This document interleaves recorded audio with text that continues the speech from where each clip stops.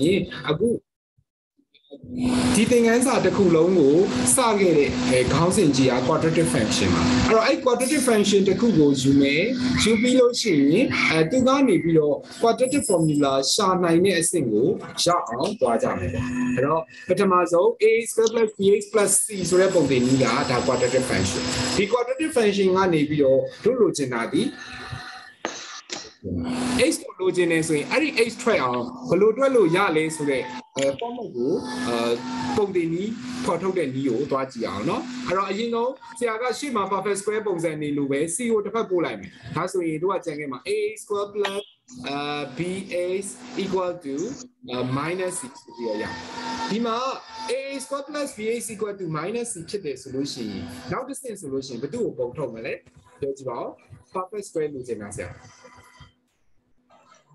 A ကိုပုံမယ် ကိုပုံမထုတ်ဘူးဟုတ်ပြီဆရာတို့ perfect square လို့ကျင်တာ perfect square လို့ကျင်တာဖြစ်တဲ့ a ကိုပဲထုတ်နော် a ကိုထုတ်လိုက်တော့ဘယ်သူကျန်မလဲဆိုတော့ a square က a square ပဲကျန်မယ်ဒါဆိုရင် b a ရှိလား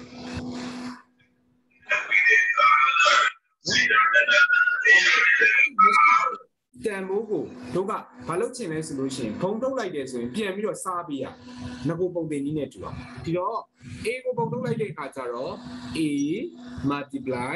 a square plus b by a အဲ့ဒါလေးနားလည်မလားနားလည်ပါရှင်โอเคဒီဘက်မှာရှိတဲ့ a ဆရာဟိုကလေဘေးဘက်ကအောင်မသိဘူးအတန်ကြီးတားဆူနေဆရာအတန်ကိုမကြားရအောင်โอเคရပြီနည်းနည်းမြှုပ်လောက်လိုက်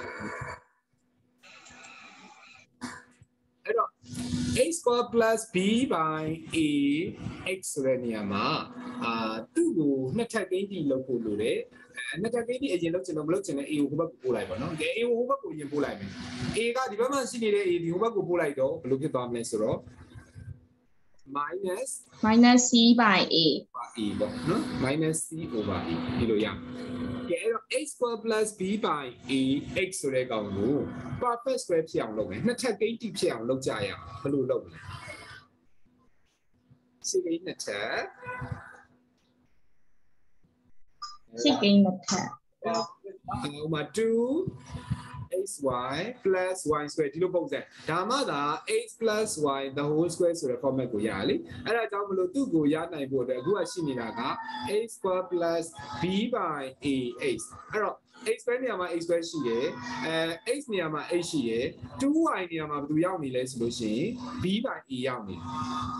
နော် 2y ကb by a တို့လိုချင်တာ y square ဆိုတော့ y လို့ခြံခဲ့ခြင်း b by 2a ဖြစ်သွားမယ် y ကိုမှနှစ်ထပ်ဆွဲတင်ခြင်းလို့ရှိရင် y square equal to b by 2a the whole square ဒါပါရှင် square လို့တင်တဲ့အတွက်တို့ကထပ်ပေါင်းထည့်ရမယ်ဂိမ်းဒီ b by a the whole square ဖြစ်ပါမယ် whole square ကိုပေါင်းထည့်မယ်ဆိုရင်ပြန်ပြီးတော့လေနှုတ်ပြဖို့လိုပါမယ်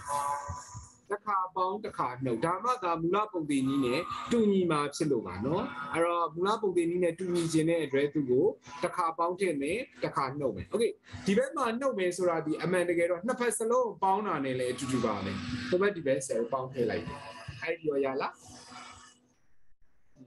โอเคနှစ်ဖက်စလုံးကိုပေါင်းထည့်လိုက်ကဲဒါဆိုရင်ညာဘက်ချမ်းမှာရှိနေတာဒီ a square plus b by a ဘယ်ဘက်ချမ်းမှာရှိနေတာ plus b by 2a the whole square အဲ့တော့သူ့ရဲ့ပုံသင်နည်းဒီတကယ်တော့ဘာနဲ့တူလဲဆိုရင်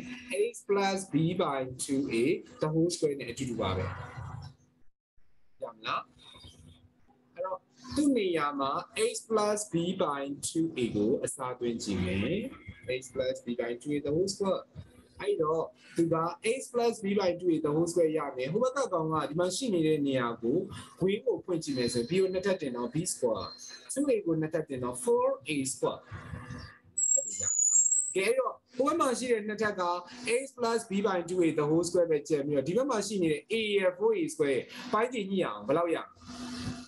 အပေါ်ကိုလေ 4a square 4a နဲ့ညအောက်ကိုလည်း 4a နဲ့ညဒါမှပိုင်းကြည့် 4a square ဖြစ်မယ်ပိုင်းဝေကကြတော့ -4ac ဖြစ်မယ်အဲ့တော့ b square ကိုရှေ့မှာထားမယ်ဆိုလို့ရှိရင် b square -4ac ဖြစ်မှာပေါ့ရလားဟုတ်ဟုတ်အဲ့တော့ ဟိုဘက်မှာရှိနေတဲ့ x plus b by 2a the whole square ဆိုတဲ့ term ကို the whole square ကိုပျောက်ချင်တယ်ဖြောက်ပြရအောင်ဒါဆိုရင် the whole square ကဒီဘက်ကိုလာတော့နှစ်ပတ်စလုံး square root ယူလိုက်တာဖြစ်ပါမယ်နော်ဟုတ်ပြီနော်သိလားနှစ်ပတ်စလုံး square root ယူတဲ့အစဉ်ရောသိလားသိပါရဲ့ရှင်နှစ်ပတ်စလုံး square root ယူလိုက်တော့ဒီမှာ square root ဒီမှာ square ဆိုရင်သူကပျောက်သွားဒါဆိုရင်ဘယ်ပဲကျမ်းမှာကျမ်းမှာဒီ x plus b by 2 ပဲကျမ်းမယ်ညာဘက်ကျမ်းမှာကတော့ပိုင်းဝေကောပိုင်းကြည့်ကောကို square root ယူပါမယ်အဲ့တော့ square root ယူလိုက်တဲ့အခါမှာထွက်လာတဲ့အဖြစ်ဒီအပေါင်းတန်ဖိုးတွေလည်းထွက်လာနိုင်တယ်လို့အပေါင်းမဟုတ်ဘဲနဲ့အနှုတ်တွေလည်းထွက်လာနိုင်တဲ့အတွက်ကြောင့်မလို့ square root ရဲ့ရှေ့မှာ plus or minus ထည့်ပေးပါမယ်အဲ့တော့ရှစ်တန်းကတက်လာတဲ့ကလေးတွေဒီသတိထားပါမယ်ရှစ်တန်းမှာညာတော့အဖြစ်square root ယူခဲ့ရင်အမြဲတမ်း positive နဲ့ပဲစဉ်းစားခဲ့ပါတယ်ဒီမှာတော့ positive ကို negative ကိုစဉ်းစားဖို့ပါမယ်အထက်တန်းဆင့်ရောက်တဲ့အခါကျရင်တက်နိုင်တဲ့ယူပေါ့နော်less တွေနောက်က magnitude တွေဆိုရင်တော့ positive နဲ့စဉ်းစားပါမယ်ကျန်တဲ့တန်ဖိုးတွေ data တွေအကုန်လုံးကိုတော့ positive or negative နဲ့စဉ်းစားမယ်ဒါကြောင့်ဒီ square root ရဲ့ရှေ့မှာ plus or minus ထည့်ပါအဲ့တော့ plus or minus ထည့်ထားတယ်နောက်မှာ square root အပေါ်အောက်ကိုတင်လိုက်တယ်အဲ့တော့ square root က b square minus 4ac ကတော့တွက်လို့မရတော့ဘူးဆက်ရှင်းလို့မရတော့ဒီတိုင်းထားခဲ့မယ် square root 4a square ကတော့ရှင်းလို့ရနိုင်သေးတယ်2a 2a square ကို square root ယူရင် 2a အဲ့တော့သူကပိုင်းချိန်မှာကျန်တာဒီ 2a ကျန်မယ်အဲ့တော့ x plus b by 2a ကိုလည်းတစ်ဖက်ကိုပို့လိုက်တော့ minus b by 2a ဆိုပြီးတော့ရမယ် square root 4a square ကကြတော့ 2a ပြောင်းသွားတယ်အဲ့ဒါဆိုရင်ကူးလာတဲ့ဟိုဘက်ကနေရောက်လာတဲ့ကောင်ကလည်းပိုင်းခြေက 2a ဒီဘက်ကြည့်တာလည်းပိုင်းခြေက 2a အဲ့တော့နှစ်လုံးပိုင်းခြေဒီ 2a ဖြစ်နေတဲ့အတွက်ပိုင်းခြေတစ်ခုတည်းကိုတွေးလိုက်မယ်ဆိုရင် x equal to minus b plus or minus square root of b square minus 4ac by 2a ဆိုတဲ့ quadratic formula ရပါမယ်ဒါကိုဆရာတို့ကဘာလို့ခေါ်လဲဆိုရင် quadratic formula ပါအဲ့ဒီ quadratic formula ဘယ်လိုသုံးရလဲဆိုရင်ဒီပုံတွေနည်းကနေဒီပုံတွေနည်းကိုဓာတ်ရိုက်စားသွင်းပြီးသုံးဝင်ရှိပါတယ် ax square plus bx plus c degree 2ရှိတဲ့ x square ကိုပြောတာ x square ရှေ့မှာရှိတဲ့မြောက်ပေါ်ကင်းကို a လို့ထားမယ် degree 1ရှိတဲ့ x ကိုပဲပြောတာ x ရဲ့ရှေ့မှာရှိတဲ့မြောက်ပေါ်ကင်း b ကိုသူ့ကိုဘာထားမလဲဆိုလို့ရှိရင်သူ့ကို b လို့ထားမယ်နောက် x power 0ဘာမှမရှိတဲ့ x c နေရာကိုပြောတာအဲ့ဒီကောင်က c ကိုကြတော့ c ထားခဲ့မယ်ဆိုရင် ax square plus bx plus c ဒီတန်ဖိုးဖြစ်တယ်ဆိုရင်ဒီပုံတွေနည်းကနေ x ကိုလိုချင်ရင် x ကဒီ quadratic ပုံတွေနည်းx equal to minus b plus or minus square root of b square minus 4ac by 2a ဆိုတဲ့ပုံတွေနည်းနဲ့ဆက်တော့သုံးလို့ရတယ်အဲ့တော့ခလေးတို့ကဒီပုံတွေနည်းကကြက်ရမှာအခုတော့မဟုတ်သေးဘူးနော်အခုတော့မဟုတ်သေးဘူးမကြခင်ဆိုရင်ကြက်ရမယ်နောက်မှာ quadratic formula နဲ့တွက်တဲ့ပုံစံတွေလာလို့ရှိရင်အဲ့ဒါကြက်ရမယ်ဒါပေမဲ့အဲ့ဒီပုံတွေဒီဘယ်လိုဖြစ်လာလဲဆိုတာကိုတော့ဆရာကအခုအသေးစိတ်ရှင်းသွားတယ်နော်အဲ့တော့ quadratic formula ရဲ့ပုံတွေနီးဆရာဆိုပြမယ်နော်နားထောင်နော်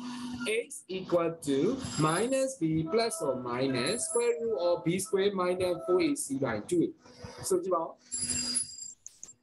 x equal to minus b plus or minus square root of b square minus 4ac by 2a ပြန်ဆိုရအောင်ဆိုကြည့်မှဆိုကျင်ရမှာနော်ဆိုရဲကျင်ရမှာကဲပြန်ဆိုအောင်အားလုံး x equal to minus b plus or minus square root of b square minus 4ac by 2a ကလေးတို့ကတော့ဖြည်းဖြည်းဆို x equal to minus b plus or minus square root of b square minus 4ac by 2a square root of b square minus 4ac by 2a okay အခုပုံစံလေးအခုပုံစံတော့မဟုတ်ပါအခု formula လေးကိုမြင်ပြီလားမြင်ပြီနော်ဒီပုံလေးဟုတ်ပြီဒီ formula ထဲမှာ square root တွေ့ခဲ့ပါ square root ကဘူးလေ square root ထဲမှာရှိနေတာဘူးလေ b square minus 4ac အဲ့တော့အခု formula ကိုတွက်နိုင်ဖို့အတွက်အဲ့ဒီ square root ထဲမှာရှိနေတဲ့ b square minus 4ac ဒီအခရာကြပါတယ်အရေးကြီးပါတယ်ဆိုလိုချင်တာက b square minus 4ac ကိုတွက်လို့ရမှအဖြေထွက်ပါ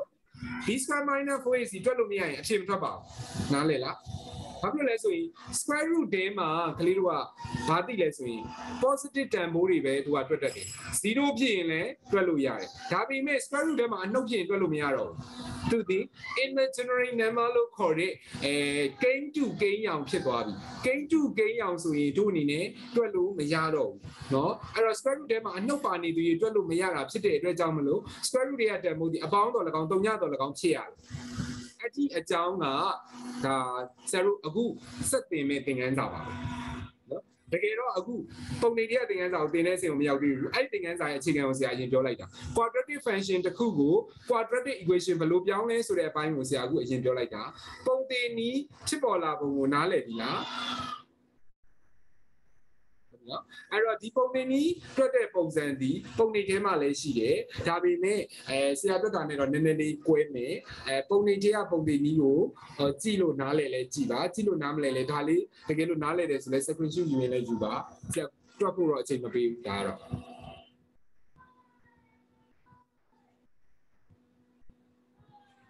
ဒီနေရာလေးကြီးရပြီဆိုလို့ရှိရင်ဆရာတို့ဆက်သွားပါမယ်နော် discriminant of a quadratic function ဒါကတော့ပုံနေထဲကကောင်းစင်ပါquadratic function တခုရဲ့ discriminant ကိုစဉ်းစားရမယ်အဲ့တော့စောစောကတော့ပြောခဲ့တယ် quadratic formula ထဲမှာရှိနေတဲ့အရေးကြီးသောကိစ္စဒီ square root ထဲကကိစ္စလို့ကျွန်တော်ပြောခဲ့ပါတယ် square root ထဲကကိစ္စကဘာလို့လဲဆိုရင်b square minus 4ac ပါရှင်းပါပြန်ပြမယ် square root ထဲမှာရှိနေတာဒီ b square minus 4ac ပါအဲ့တော့အဲ့ဒီ square root ထဲမှာရှိနေတဲ့ b square minus 4ac ရဲ့ကိုလေ့လာခြင်းအပြင်ဒီမှာပြောထားတယ် the sign of the discriminant b square minus 4ac indicates whether or not the graph of a quadratic function passes through the x-axis discriminant ဆိုဒီမှာတဲ့ b square minus 4ac ကနေညွှန်ပြတော့ graph တစ်ခုဆွဲလို့ရလာတဲ့ quadratic function တစ်ခုရဲ့ graph တစ်ခုဆွဲလို့ရလာတဲ့ x ဝင်ရိုးရဲ့ဖြတ်တဲ့ function တွေအကြောင်းဖြတ်တဲ့အကြောင်းဖြစ်ပါတယ်အဲ့တော့ဒီ graph ကိုလေ့လာတဲ့အခါမှာ discriminant ကိုဆုံးဖြတ်ပါဆိုလို့ရှိရင် discriminant ဒီ b square minus 4ac ကိုမြင်သွားကြည့်ရမယ် b square minus 4ac ကြောင့်ဖြစ်လာတဲ့ဖြတ်မှတ်တွေကဘယ်နှခုလဲဆိုတော့မြင်လေ့လာမယ်အဲ့ဒါဆိုရင်ဒါလုံလောက်ပြီเนาะဒါ discriminant ဖြစ်သွားပြီအဲ့တော့ discriminant ကိုရှာနိုင်ဖို့အတွက်တို့ကဘယ်သူ့ကိုသိရမလဲဆိုရင် b square minus 4ac ကိုသိရမယ် b square minus 4ac ကိုသိမှအဲ့ဒီ b square minus 4ac ကြောင့်ဖြစ်လာတဲ့ graph ရဲ့ passes through ဖြစ်တဲ့အမှတ်တွေเนาะ x axis ပေါ်မှာ passes through ဖြစ်တဲ့အမှတ်တွေအဲ့ဒီအမှတ်အရေအတွက်ကိုဖော်ပြတာကို discriminant လို့ခေါ်ပါတယ်ဒီเนาะပြန်ပြောမယ်เนาะ b square minus 4ac ကိုကြည့်လို့သိလာတဲ့ဖြတ်မှတ်တွေရဲ့အရေအတွက်ကိုဖော်ပြတာကို discriminant လို့ခေါ်ပါတယ်ဒါပြီးเนาะb square minus 4ac ကြောင့်ဖြစ်လာတဲ့ဖြတ်မှတ်တွေကိုဖော်ပြတဲ့အမှတ်အရေအတွက်ကို discriminant လို့ခေါ်ပါတယ်အဲ့ဒီရပြီလားနားလည်လားအဲ့တော့ discriminant နဲ့ဆက်ပြီးတော့သွားပြပါမယ်အဲ့တော့ b square minus 4ac ကိုကြည့်လိုက်တော့တုံညထက်ကြီးတယ်အဲ့တော့ကလေးတို့ကြီး b square minus 4ac ရဲ့ square root ထဲမှာရှိနေမဲ့တန်ဖိုးမဟုတ်ဘူးလား b square minus 4ac ဆိုတာ square root ထဲမှာရှိနေမှာ okay square root ထဲမှာရှိနေတော့ square root ထဲမှာရှိနေတဲ့ b square minus 4ac ကတုံညတဲ့ကြီးတယ်ဆိုမှတော့ဘယ်လောက်လဲ positive plus positive value ကိုတို့တွေက square root ယူလိုက်အဖြေပါထွက်လဲ positive မဟုတ်ဘူး positive 10 မှာ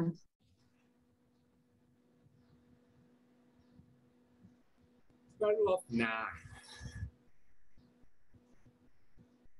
square root of 9ဆိုတာဒီ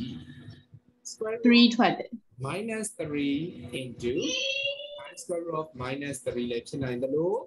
or square root of 3 multiply 3လည်းဖြစ်နိုင်ပါတယ်အဲ့တော့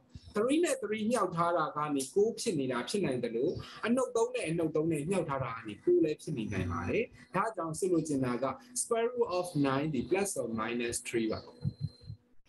နော်အဲ့တော့ positive ကို square root ယူလိုက်လို့ရှိရင်အဖြေထွက်လာရင် plus or minus နဲ့ထွက်အဖြေဘယ်နှမျိုးထွက်လဲ2မျိုးအဲ့တော့2မျိုးထွက်တဲ့အတွက်one the case b square minus 4ac greater than 0 b square minus 4ac ဒါတုံညထက်ကြီးခဲ့ရင်မင်းရဲ့အဖြေနှစ်ဖြေထွက်နော် two solution ထွက်အဲ့ဒါကိုခေါင်းထဲကိုထည့်ထားမယ်အဲ့တော့ zero two solution ထွက်တဲ့အကြောင်းအရာကိုလေ့လာကြည့်အောင်အဲ့တော့b square minus 4ac လို့ပဲဆရာတို့ကပြောခဲ့တာရှေ့မှာဘာလို့ကြံနေလဲဆိုတော့ b a ကြံနေတယ်ပေါ့ရှေ့မှာ a ကြံနေတယ်အဲ့ဒီ a ကတကယ်လို့များအပေါင်းဖြစ်ရင်တို့ရဲ့ပုံဒီ parabola ပုံဒီ open set ဖြစ်ပြီးတော့ a ကအနှုတ်ဖြစ်ရင် parabola ပုံဒီopen down ဖြစ်မယ်အဲ့ဒီလို open set နဲ့ open down နဲ့ဖြစ်နေတဲ့အမှန်နှစ်ခုကဘယ်နေရာကိုသွားဖြတ်မှာလဲဆိုရင် x ဝင်ရိုးဖြတ်မှတ်ဒီမှာဆိုရင်2မှတ်ရှိတယ်ဒီဘက်မှာလည်းပြန်မယ်ဖြတ်မှတ်2မှတ်ရှိတယ်အဲ့တော့ သိရမှာက b square minus 4ac တုံညတဲ့ကြီးရင်ဖြတ်မှတ်ဘယ်နှမှတ်โอเคနော်ဒါပဲအဓိကဒါပဲဒါဒီကောင်ကိုကြည့်ပြီးတော့ဖြတ်မှတ်အရေးအတွက်ဆုံးဖြတ်ထားပြီး discriminant ပဲနော်အဲ့တော့ဒါဖြတ်မှတ်2မှတ်ရမယ်အဲ့တော့ဖြတ်မှတ်2မှတ်ရတာဒီနော်ကိုကမှတ်ထားဖို့သူကပြောထားတယ် the graph does the x axis at 2 points x ဝင်ရိုးကိုဖြတ်မှတ်2ခုဖြတ်ပါသည်ဒါဒီဘယ်သူကပြောတာလဲဆိုလို့ရှိရင်2 points ဖြစ်စေတဲ့ discriminant ကိုပြောတာပါအဲ့တော့ဒါကတော့မှတ်ပေးမှတ်မယ် sequential လေးပဲယူထားမယ်သူပုံနေထဲမှာပါတယ်ဒါပေမဲ့ပုံနေထဲမှာပါတဲ့စာတွေကတော့အများကြီးပါပြီးတော့လိုက်ဖက်ရင်နည်းနည်းရှုပ်မှာဆိုလို့ဆရာမပြောတော့ဘူးဒီလိုအရင်ကောင်းရှုပ်သွားမှာဆိုလို့နော်အဲ့တော့ parabola open set open down ကတော့သိတယ်နော်အဲ့ဒီ parabola ကအခုဘယ်သူ့ကိုဖြတ်သွားတာလဲဆိုရင် x axis ကိုဖြတ်သွားတာ x axis ကိုဖြတ်တဲ့အခါမှာသူကဖြတ်မဲ့2မှတ်ရှိနေမှာတဲ့ဒီအခြေအနေမှာကဲနောက်တစ်ခုဒီ discriminant ကိုပဲထပ်လေ့လာမယ်သူကဒီတစ်ခါကျတော့ b square minus 4ac ဒီတုံညနဲ့ညီသွားပြီဆိုပါစို့တုံညနဲ့ညီသွားတာငယ်သွားတာโอเคတုံညထက်ငယ်သွားတာပေါ့နော်တုံညထက်ငယ်သွားတယ်ဆိုရင်လို့ square root ထဲမှာဘာဖြစ်သွားလဲ minus negative square root ကျန်အလုံးချောင်းတော့ဘာဖြစ်သွားမှလဲဆိုလို့ရှိရင် square root ထဲမှာအလုံးဖြစ်တဲ့တန်ဖိုးကဘာလဲဆိုလို့ရှိရင်သူကဒီ real number မဟုတ်တဲ့ imaginary number ဖြစ်သွားတယ် imaginary number ဖြစ်တဲ့အခါကျလို့ရှိရင်တို့တွေက square root အပြင်ကိုထွက်လို့မရအောင်အဲ့တော့သူကဒီလို square root လောက်လိုက်တာနဲ့ဒီကောင်ဒီ no solution ကိုပြောလို့ရတယ်ဒီမှာသူကအဖြေမထွက်တော့အဖြေမရှိတော့နော်အဲ့လိုအဖြေမရှိဘူးဆိုတော့တုံညတဲ့ငယ်ရင်အဖြေမရှိဘူးဆိုတော့ပုံရောဆွဲတဲ့အခါကျလို့ရှိရင်တို့ကချက်မှတ်ရှိပါမလားချက်မှတ်မတွေးတော့ဟုတ်ပြီနော် parabola open set ဖြစ်ရင်လည်းသူက x axis နဲ့လွတ်နေလိမ့်မယ် parabola open down ဖြစ်ရင်လည်း x axis နဲ့လွတ်နေလိမ့်မယ်အဲ့တော့သူတို့နှစ်ခုမှာ path set သူဖြစ်တဲ့ point ကြီးဆိုတော့ no point သူတို့တစ်ခုမှမဖြစ်အဲ့တော့ b square minus 4ac ဒီတုံညထက်ငယ်ရင် the graph does not cut the x axis graph ဒီ x ဝင်ရိုးကိုလုံးဝမဖြတ်ပါဘူးဖြတ်เสียမရှိပါဘူး graph ဆွဲလို့တော့မရတာမဟုတ်ဘူးနော် graph ဆွဲလို့ရတယ်သို့တော့ x ဝင်ရိုးကိုမဖြတ်ဘူးရမလားအဲ့တော့ case ဘယ်နှခုရှိပါပြီလဲနှစ်ခုပထမတစ်ခုကပါလေ b square minus 4ac ဒီ 4ac greater than 0ဆိုလို့ရှိရင်2 solution ပါ graph ကို2 point ကဖြတ်သွားမယ်ကိုဖြတ်တာဒီဘယ်လောက်ဖြတ်မလဲဆိုလို့ရှိရင် the graph cuts the x axis at 2 point x ရိုးမှာ2 point ဖြတ်နေမယ်အဲ့လိုမဟုတ်ဘဲလေသူကတကယ်လို့ b square minus 4ac ဒီတုံညတဲ့တာငယ်နေမယ်ဆိုလို့ရှိရင်တော့ the graph has no point ပါเนาะသူမှာ does not cut the x axis သူ့ကိုဖြတ်နေတဲ့ချက်မှန်မရှိတော့ဘူး x ရိုးကိုဖြတ်တဲ့ချက်မှန်မရှိတော့ဘူးကြည့်ရလားတုံညတဲ့ကြီးတာရယ်တုံညတဲ့ငယ်တာရယ်နှစ်ချက်ပြီးသွားပြီအဲ့တော့နောက်တစ်ချက်တုံညနဲ့တူတာပေါ့နော်တုံညနဲ့တူတာကိုဆရာတို့ကရွေးချယ်ရမယ်ကဲအဲ့တော့တုံညနဲ့တူရယ်ဆိုတော့ square root ထဲမှာအဖြေပါဖြစ်သွားတာတုံညကို square root ယူတော့ပါရတုံည plus or minus 0မရအောင်နော်0ပဲနော်0က plus ပဲဖြစ် minus လည်းဖြစ်အဲ့တော့တုံညရတယ်အဲ့တော့အဖြေကတစ်ခုပဲလေ one solution ဟုတ်ပြီနော်အဲ့တော့ဒါဒီဘက်မှာလည်းဒီတိုင်းပါပဲအဲ့တော့ပုံကိုကြည့်လိုက်တော့သူကတုံညနဲ့ညီသွားတဲ့အခြေအနေဆိုရင် parabola ဒီဘယ်ကိုဖြတ်လဲဆိုရင် x ဆွေရိုးကိုတဲ့တဲ့ချက်နော် x ဆွေရိုးရဲ့တစ်မှတ်သေးဖြတ်ချက်မှတ်ကတစ်ခုလေးကိုဖြတ်ပါတယ်အဲ့ဒါကြောင့် the graph meets the x axis graph က x ဆွေရိုးကိုထိပါတယ် at exactly 1 point အမှတ်တစ်ခုသာလျှင်အတိအကျသူကဖြတ်ပါတယ်ဟုတ်လားဒါဆိုရင်အခြေအနေ၃ခုပြန်ပြောကြည့်အောင်discriminant ကအခြေအနေတွေကိုပြန်ပြောတဲ့အခါကျတော့သူကဘယ်သူနဲ့ compare မြဲလုပ်ရတာလဲ discriminant ကိုစဉ်းစားတဲ့အခါကျရင် b square minus 4ac b square minus 4ac နဲ့တို့ကအမြဲ compare လုပ်တယ် b square minus 4ac ဒီတုံညတဲ့ကြီးနေရင်နံပါတ်ဖြတ်မယ်ချက်မှတ်နှစ်ခုဟုတ်တယ်the graph cuts the 2 point နော်နောက်တစ်ခါကျတော့ b square minus 4ac ကတုံညတဲ့ငယ်နေno solution the graph that is no နောက်တစ်ခါကျတော့တကယ်လို့မဟုတ်ဘဲနဲ့သူက3ညနဲ့သာညီနေတယ်ဆိုရင် the graph meet တဲ့ x-axis နော် x ဆိုရင် 1 point ကဘာလို့တာလဲဆိုလို့ရှိရင်သွားထိတယ်တတ်မှတ်သေးပဲထိတယ်ပေါ့တနေရာသာလျင်ထိပါတယ်အဲ့တော့ discriminant ကိုစဉ်းစားတဲ့အခါမှာ b square minus 4ac နဲ့စဉ်းစားပါမယ် b square minus 4ac ကဘယ်ကလာခဲ့တာလဲဆိုရင် quadratic equation ကနေလာခဲ့တာပါအဲ့ quadratic equation ကနေလာခဲ့တဲ့ b square minus 4ac ဒီ square root ထဲမှာရှိနေတဲ့အတွက်ကြောင့်မလို့တုံညတဲ့ကျင်အဖြစ်တစ်ခုထွက်ပြီးတော့တုံညတဲ့ငယ်ရင်အဖြစ်တစ်ခုမှမထွက်ဘူးတုံညတဲ့တွင်အဖြစ်တစ်ခုပဲထွက်မယ်အဲ့လိုအကျမ်းမှတ်လိုက်ရင်ရပြီနော်မင်းကအခုဖြတ်မှတ်ဘယ်နှမှတ်လဲလို့ပြောတယ်တုံညတဲ့ကြီး b square minus 4ac တုံညတဲ့ကြီးနေရင်ဖြတ်မှတ်က2မှတ် b square တုံညတဲ့ငယ်ဖြတ်မှတ်မရှိ b square တုံညတဲ့ညီရင်ဖြတ်မှတ်1မှတ်ဟုတ်လားဒါဆိုရင်ဒီ discriminant ပုံစံတွေတွက်လို့ရပါပြီနော် intercept ပေါင်းခဏထားခဲ့ပါဦး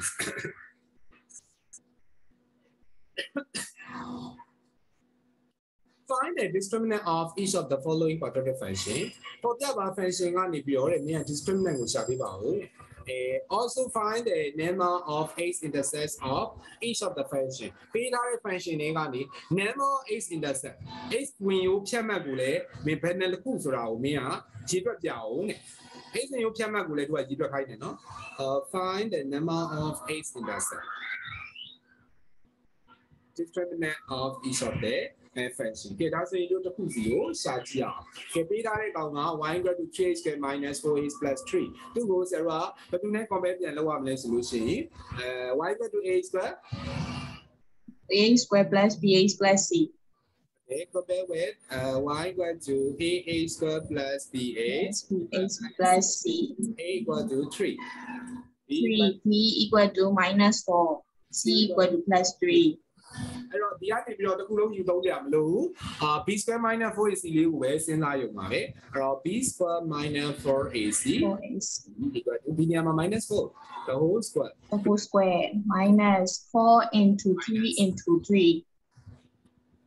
minus 4 into 3 into 3 into 3 4 minus 4 square got 16 minus 36 minus 20 minus 20ဆိုတော့သူဘာတဲ့ငယ်နေလဲ0တဲ့ငယ်နေဒါဆိုရင်သူမေးတဲ့ number အမှန်မှမဖြတ်ဘူး number of x intercept ချက်မရှိသေးလားမရှိပါဘူးရှိတော့0จับလားလေးလေးရပါရဲ့ရှင်အဲ့ဒါတွေ့ကြည့်အောင်နော်ဒါလေးတွေ့လိုက်ပါ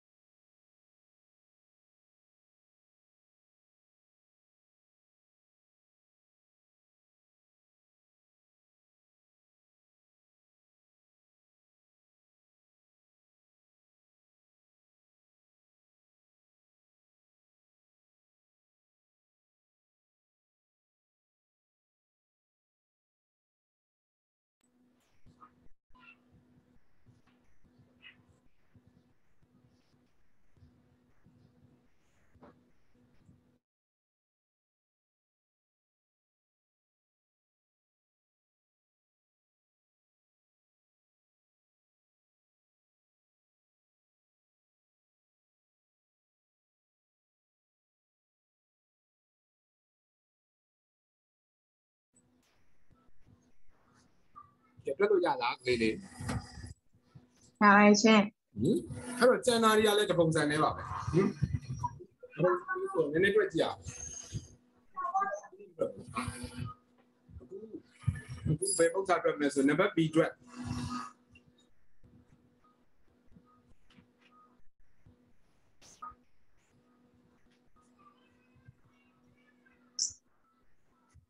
နံပါတ် B ရဲ့ D ရဲ့အတွက်နော် B ရဲ့ D ရဲ့ Học.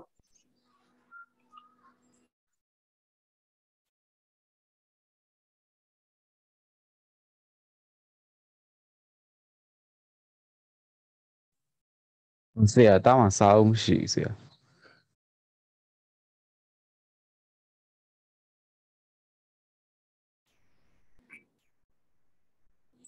The intercept form or factor form နော် intercept form ဒါမှမဟုတ်လို့ရှိရင် factor form လို့ခေါ်တဲ့ပုံစံတစ်ခုပေါ့နော်ဒါကလည်း zero quadratic equation ကိုပဲ form ပြင်ရမှာပါနော်သူ့ကို form တစ်ခုအဖြစ်ပြောင်းရမှာအဲ့တော့သူရဲ့ quadratic form equation ကတော့ပုံမှန်အတိုင်းပဲ y = ax + bx + c ဆိုတဲ့ပုံသင်နည်းပေါ့အဲ့ဒီပုံသင်နည်းကိုကြည့်လိုက်ပြီးတော့သူကပြန်ပြင်မယ်သူ့ကို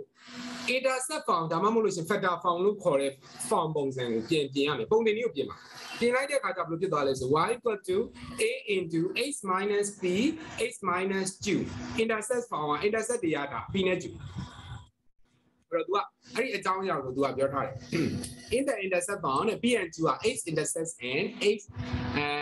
coordinate of the vertex of the quadratic function can be found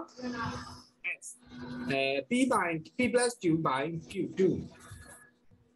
x p နဲ့ q နဲ့ဟာတဲ့ x intercept တွေဖြစ်ပါတယ်။ဒါဒီ x coordinates of the vertex ဆိုတဲ့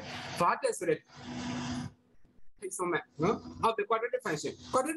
ကိုဆွဲလိုက်လို့ရတဲ့ထိပ်ဆုံးမဲ့မှာရှိနေတဲ့ x တန်ဖိုးကကြတော့တဲ့ p plus q by 2ဖြစ်ပါတယ်။မိုးရွာနော် sorry အဲ့တော့ဒီမှာသူ့ကိုပုံဆွဲပြမယ်ဆိုရင်ဆရာတို့ကဒီလိုလေးဖြစ်ဒီနေရာဒီဘယ်လောက်လဲဆိုလို့ရှိရင် p, 0ပေါ့နောက်တော့ဒီဘက်ကနေရာကကြတော့ q, 0ဒီထိပ်ဆုံးမှတ်ကကြတော့ p plus q by 2, ကျန်တာတော့တို့သိပါတယ် k ပေါ့ရမလားကလေးလေးတွေကိုရှိက form နဲ့မတူတော့တာเนาะဒီပုံစံကိုကြတော့ဘာ form လို့ခေါ်လဲဆိုလို့ရှိရင် intercept form ဒါမှမဟုတ်လို့ရှိရင် factor form လို့ခေါ်ပါတယ်ဒီပုံစံအဲ့တော့သူကပုံသင်နည်းတည်တယ်မှာ intercept form နဲ့တွက်ပါဆိုရင်ဒီပုံသင်နည်းနဲ့တွက်ရမှာပါ intercept form လို့မပြောရင်တွက်စရာမလိုပါဘူးပုံမှန်နည်းနဲ့တွက်လို့ရပါတယ်အဲ့တော့ဒါလေးရမလားဒီ screen လေးယူထားလိုက်ပါ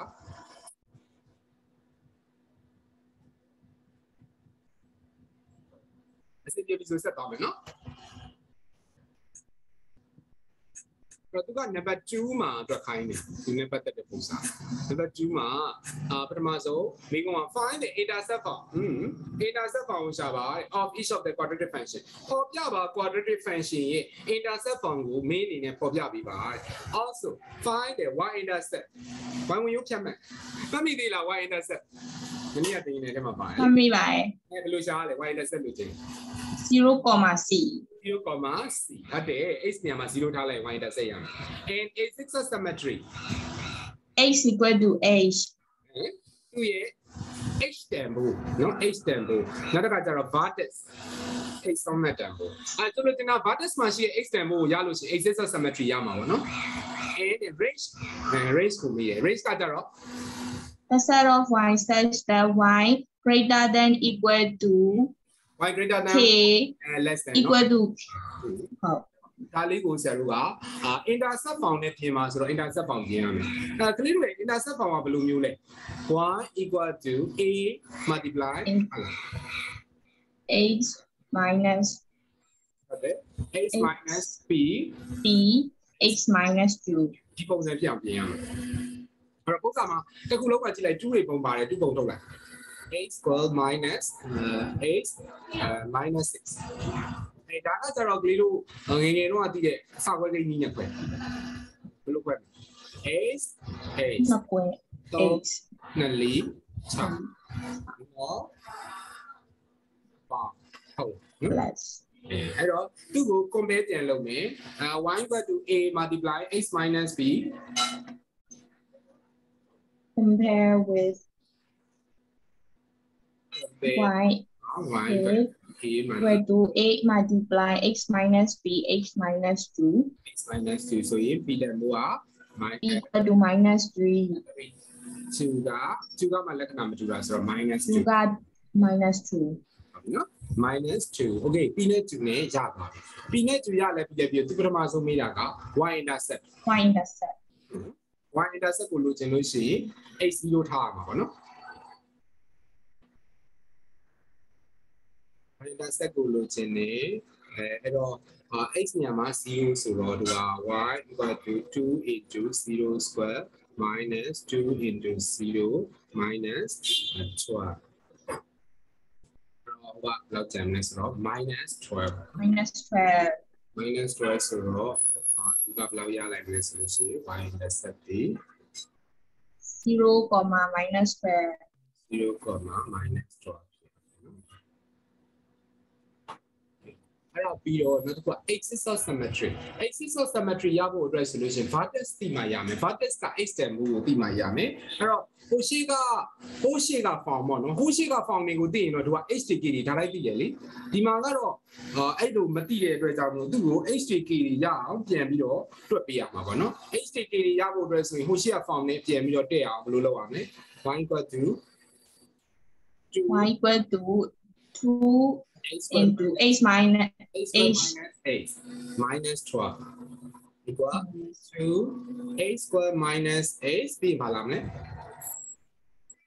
plus 1 minus 2 the whole square minus 1 minus 2 the whole square minus 12 which is the any 2 or h minus 1 by 2 the whole square 1 minus 2 the whole square